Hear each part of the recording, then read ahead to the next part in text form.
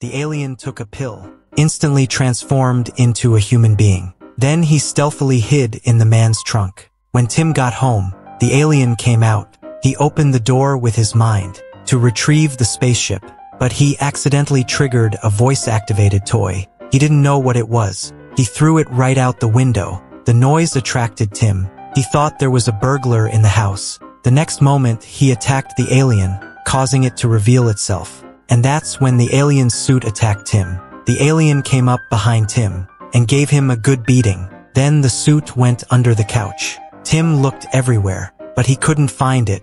Then the alien appeared behind him and knocked him out. When Tim woke up the next day and found himself glued to the ceiling,